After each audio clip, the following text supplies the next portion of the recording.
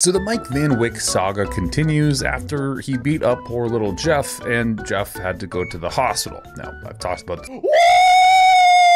Yeah, baby! Before, I want to be very clear. Anything I say doesn't insinuate that I support either side. I'm trying to remain neutral here. I don't agree with what Mike has done very clearly, and surprisingly, this has become a highly controversial topic between two different sides, either the ones that support Mike and think what he did was right, which is an odd take, and the ones who support Jeff. I think the Jeff group is more numerous than the Mike group, but it's really interesting that there's two groups in this demographic that have completely split over this topic. But it does seem that the law has finally picked a side. Bodybuilder Jeff Nippard attacked by fitness guru Mike Van Wyck. Now he was charged with assault. As reported by TMZ, Kolton Regional Police informed TMZ Sports that they did an investigation on the altercation at Pure Muscle and Fitness on Sunday and charged Van Wyck with 2 counts of assault. Now initially there was only thought to be 1 account of assault. Now there has been 2. Here you can see a picture of the 2 of them at their respective shows, and it really does show you just how different an enhanced versus non-enhanced athlete can look. Now what really matters here is the type of assault that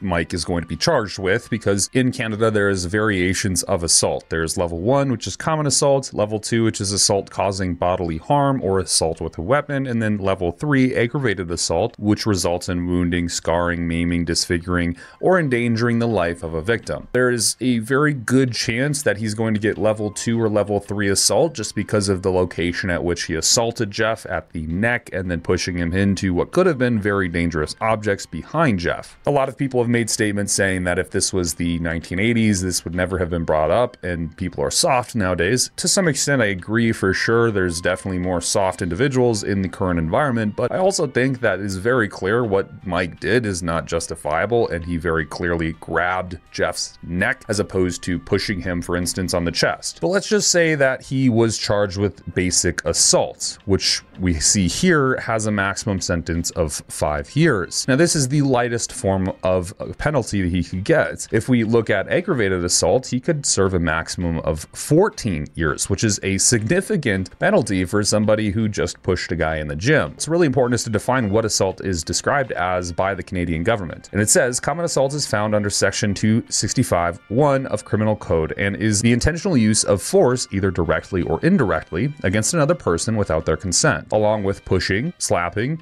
or punching. Face-to-face verbal threats may also result in assault charges under section 265(1)(b) of the Criminal Code. So very clearly what was done, even if you think it wasn't assault and that people are soft, is described as assault by the Canadian government, and therefore charges are definitely a viable option for Jeff. The interesting thing is that this means, because it says up to 5 years, that the court has its own discretion to sentence the accuser to no jail time if they decide to. The alternative is that they could fine the individual, in this case Mike Van Wyck, with a certain amount. It seems that the commonality here is about $5,000, in which the proceeds would go to the victim. Now let's just say that Jeff has some sort of concrete proof that he was seriously injured in this event. This could be classified as aggravated assault, which is found in 268 section 1 of the Criminal Code in Canada, which involves wounding, maiming, disfiguring, or endangering the life of a person during an assault. And the indictment here, or the penalty, is going to be based around the severity of the injury provided. It can be up to 14 years, but that doesn't mean it will be 14 years, but it is a serious offense depending on if he goes for aggravated assault. But even considering this, there is no shortage of people going to support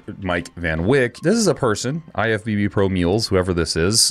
It is not a male, it is a female, just to be very clear. And she has this statement to say, which kind of aligns with what everyone else is saying who is with Mike in this circumstance. This younger generation that doesn't remember prior to social media, when if you had something to say, you said it to someone's face, and then if that person was significantly bigger and stronger than you might get your ass beat.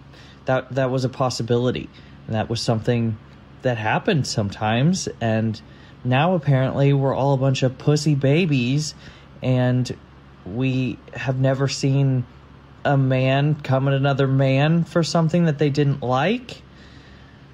Like, I know that everyone wants to hate on toxic masculinity, but like, that's just part of being a person too.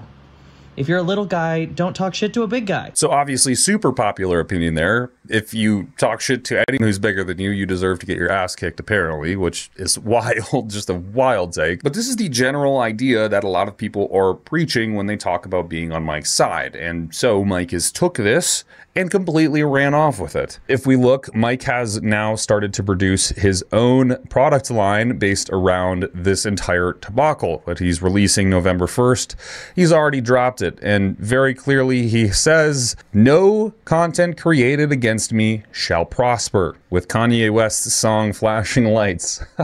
People posting on the stories all about "I'm with Mike." It's like a movement now. People are saying "I'm with Mike" or "I'm against Mike." It's like a whole political thing, which is, again, just crazy that this is happening. So look, it's obvious that there's a lot of contention around this, and it's become so ubiquitous now. It's been reaching people who are doctors and psychologists talking about Mike's health and also Jeff's well-being in terms of possible injuries. It's kind of radical, actually, and it's something that I don't get to see often within the bodybuilding community. That differentiation outside of the fitness community into other communities, pretty cool, but also really weird that it takes someone getting choked to make this a big issue. So look, I don't really know what to think anymore. I think what happened.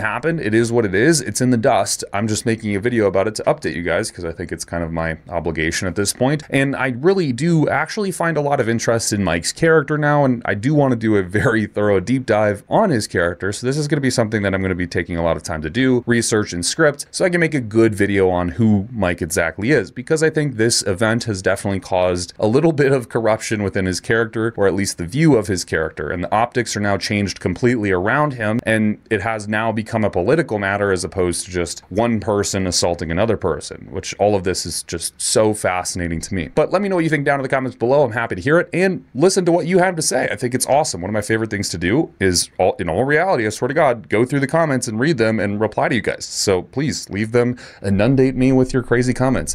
If you liked this video, subscribe. It does me a massive favor. It really does. And I would love if you would join my Discord group. It is a paid group, and I'm very transparent about this. We do have a general section, which is completely free, but if you want to become a tier 1 member, it's only a very cheap $3 a month, and it does support this channel more than you could ever actually imagine, and it would help me tremendously make these videos on a constant basis for you, as well as it's not just a payment to me. You get a service out of it. My coaching, all the other coaches within the Discord group will help you as well.